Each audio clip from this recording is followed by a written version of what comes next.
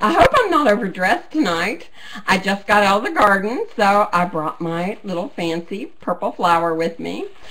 So I hope everybody's doing well and is happy. Let me just get rid of my flower so I can do my thing here. I am so excited to be on Craftastic Live tonight and blooming with all the rest of you. And spring is my very, very, very favorite time of year. I just love it when that yellow green starts bursting forth and all of the brown of winter goes away. So I always host what I call a posy party each year for 5 of my girlfriends. And each one of us brings a tiny potted plant with us to share. It's kind of like a cookie exchange, only it is not cookies, it is plants. And we spend the afternoon potting posies with each other, and we also are sipping herbal iced tea and snacking on finger foods. So this year I decided to fancy up my little gifts with some little recycled craftiness using some old antique buttons and things like that. So let's get started and see what we can do here. So what you need for this is a sheet of yellow scrapbook paper, kind of heavyweight scrapbook paper. And you need a little favor box. I found this at Hobby Lobby and it was on sale for $1, and it's usually only like, I think, $1.99 for 10 of them, so they're real easy to find. And you will need some buttons, of course, and I've got 3. You can usually use 2 or 3 different ones. And I have a little piece of Hershey Kiss foil here that I saved from Valentine's Day that I'm going to show you something to do with. I knew I'd find something to do with that. And then I have just a tiny scrap of cute little scrapbooking paper that I'm going to use. Something to punch a hole with. I'm going to use a green and a pink marker. I'm also going to use another permanent marker just to draw with a little bit, and some fancy little cutting scissors. I also am going to use a hole punch that's got a scalloped edge. It's a 2-inch hole punch that I just love. Use that a lot. And some ribbon also. So let me get this out of the way and let's get started. So the first thing I do with my 12 by 12 inch yellow cardstock is fold it in 2 so that it will fit through my printer. So I go into my Photoshop program, or you can do it in any kind of program that actually prints text, and find a nice font and print out on your piece of yellow scrapbook paper. And I chose Bloom for tonight, which seemed appropriate, I guess. And so the first thing you do is need to take your little scissors and cut that right out. And I'm not going to bore you by cutting too much of this, but I usually get 4 of them on my sheet. So I already have one that's cut out here. So that's what it looks like. I kind of round the edges, but that's not something you really have to do if you don't want to. So the first thing I do is take my pink marker and I color in my letters.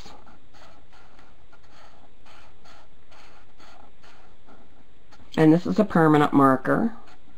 And if your printer does not print and it bleeds, then go ahead, you can spray it with like workable fixative or the Krylon stuff that will keep it in place. But my printer prints pretty well and pretty solid and doesn't run.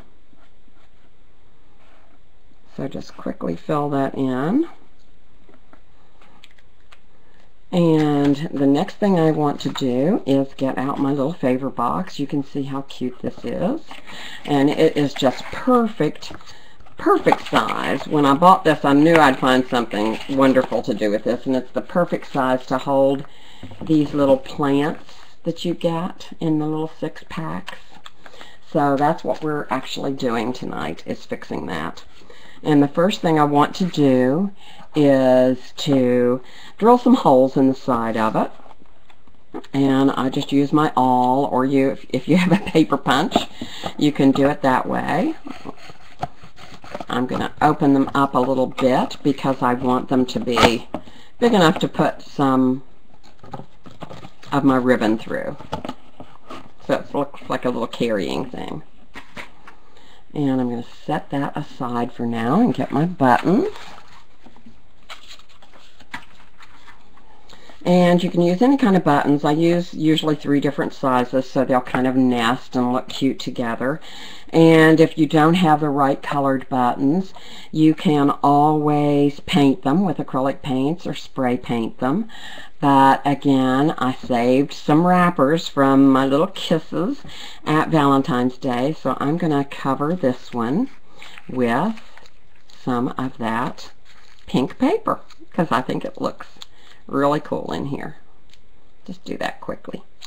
And I'm going to take my hot glue, and I am going to glue this right on the bigger button.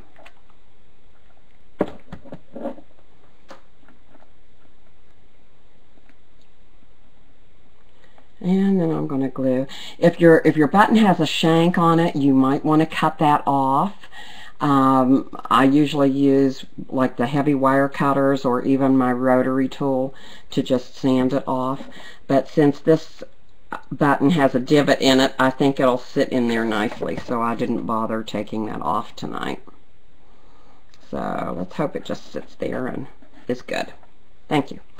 All right, the next thing I want to do is take my little scrap of paper and my hole punch, and I'm just going to insert it and turn it over on the bottom so I can see where my paper is coming in.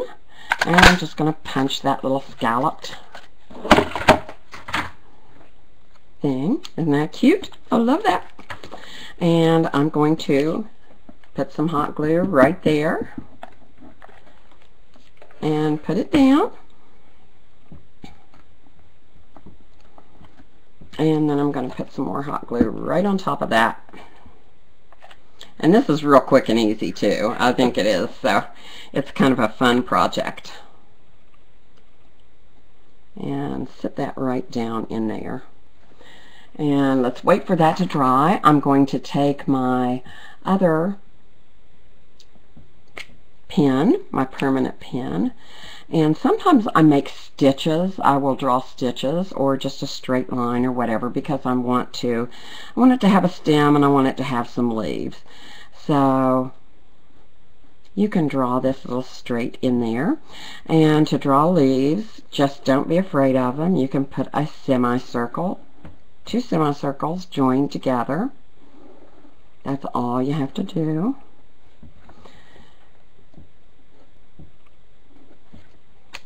Cool. And then I'm going to take my green marker and I am going to fill those in. Easy, easy peasy. And so, so cute.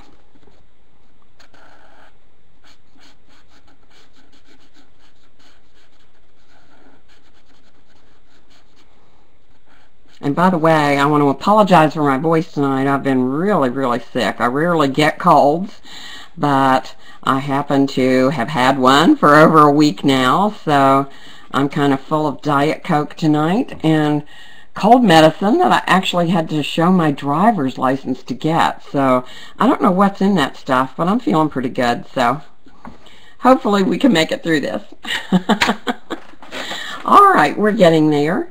The next thing I want to do is kind of dry fit this on my box to make sure that I've got it lined up right, and kind of just press in at those corners so I know it'll work. And before I attach that, I am going to attach my ribbons because those can get kind of unwieldy.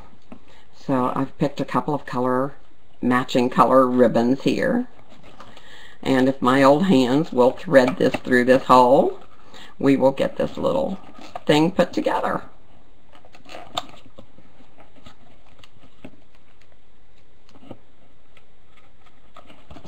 All right. One side. Sometimes my fingers just don't want to work anymore. And let's thread this one through.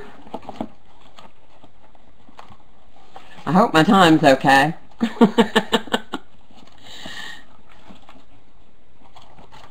I forgot to see how long this was. Alright, so enough fiddling with that. And then just to add some extra little blingy ribbons on the side also. I won't bother tying those on. You know what I'm talking about. So I am going to go ahead and put some glue on the front.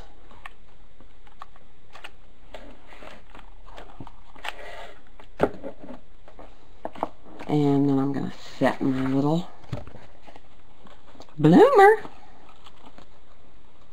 I'm not cursing. I'm just setting my little bloom thing on top. And then I'm going to do the sides quickly.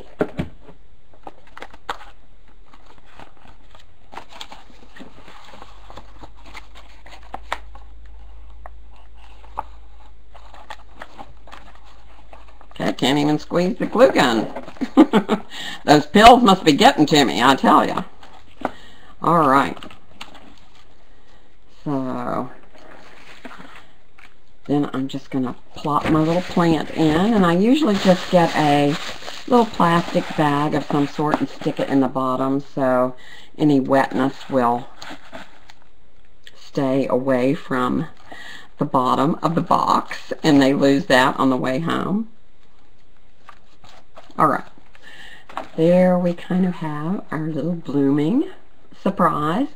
And I usually make also, I will make this, I'll scan this in and I will make a card to invite the people to the party. This is also really good. You can use it for if you have like a garden party or a spring brunch. You can make this as your name tag or a favor for a gift.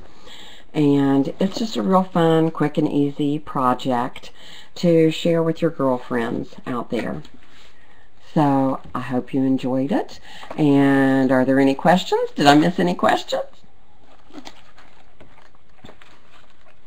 Thanks. I wanted to show you all one thing out of my garden before we go. These are my first roses of spring. Aren't they beautiful? I wish you could smell them. I'll smell them for you. Love them, love them, love them. So thank you all. If there's no questions, I will see you later.